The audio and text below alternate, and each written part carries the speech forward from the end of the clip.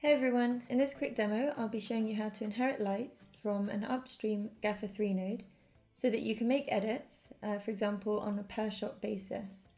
And this is a really useful workflow as it enables you to create your sequence lighting and then work your way down to camera angle or shot lighting. This is something that Katana does really well, as you can work on an entire sequence at once, making variations for different shots, and it really helps to speed up your workflow. So in this scene, we have a GafferThree for the sequence lighting setup. If I bring up the parameters, you can see the lights there. So I'm going to place down another GafferThree node underneath this one and click on the cog options icon and check the show incoming scene tick box. And now you should see all the lights that exist in the upstream GafferThree node appear here. If you don't see any lights, then you need to make sure that the scene graph location is the same for both of your GafferThree nodes. And that's because this location is how you determine which gaffer to inherit from.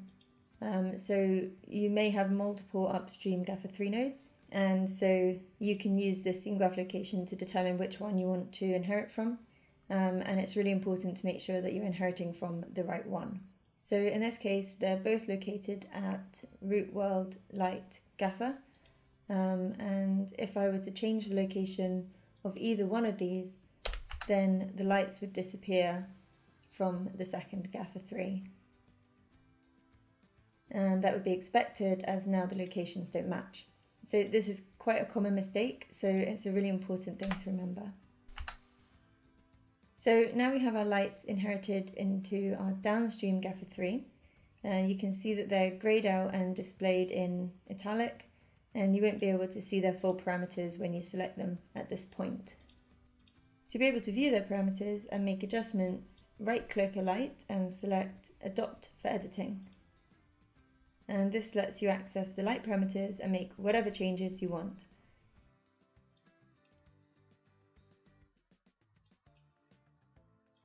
And you can also add more lights here as well.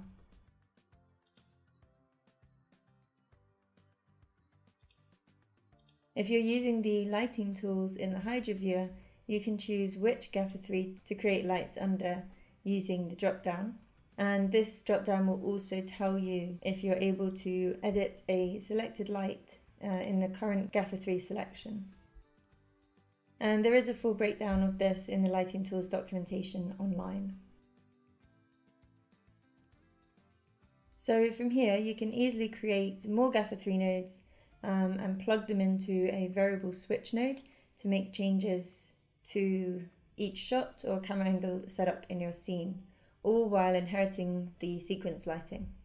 And you can take this one step further and use a variable enabled group, which lets you specify which variables you want to be affected by the nodes contained in this group.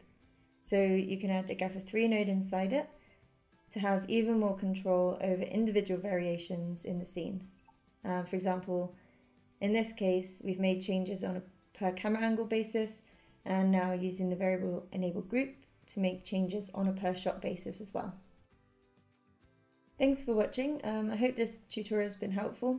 For more information on this topic, you can take a look at the Core Concepts course on the Learn Katana page, which covers multi-shot workflows in much more depth.